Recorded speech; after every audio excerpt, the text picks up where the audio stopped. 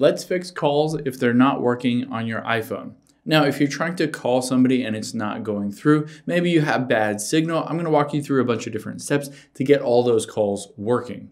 Now, the first and easiest thing we'll do is swipe down from the top right, and you can see right next to the airplane mode is a cell signal. So if that is kind of gray like that, grayed out, you're just gonna tap it to turn it on and make sure that it's green so that you can connect to a carrier network, wherever it may be.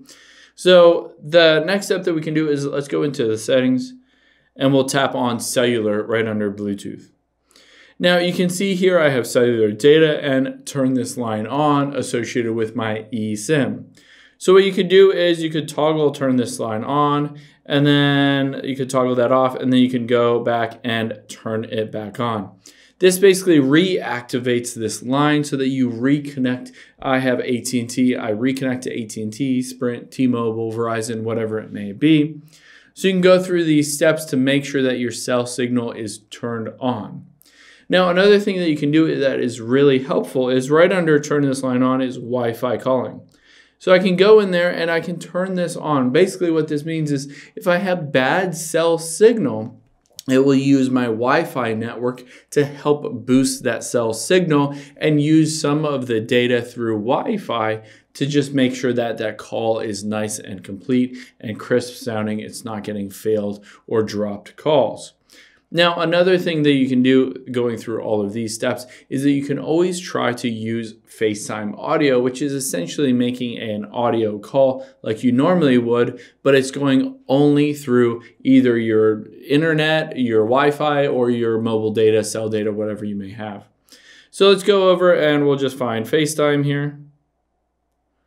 Open up FaceTime, and then you can tap on New FaceTime, and then you can just type in somebody's name here. Now keep in mind, right next to, at the bottom, right above that Q is just a little phone. You can always do just an audio call on FaceTime. It doesn't have to be a video call, and essentially it works the exact same as making a normal call with them. However, as I said before, this goes through Wi-Fi or cell data, so even if you have bad signal, it still works really well.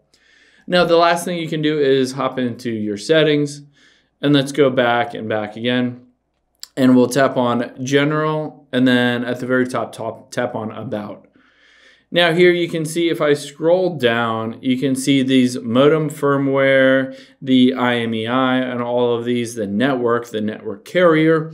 Now in all of these where it says the carrier and all of these different things, if you go to this page and it pops up with the alert that you need to update your firmware, then basically just update the firmware associated with your carrier so that you can connect to your carrier. And a lot of times if you're having any bugs or issues, updating this will help you out.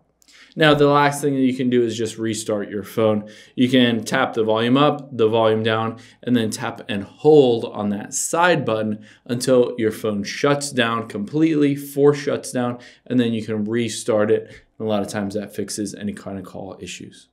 Hope this helps. If you have any questions on that, leave them in the comments down below, and I'll catch you on the next one.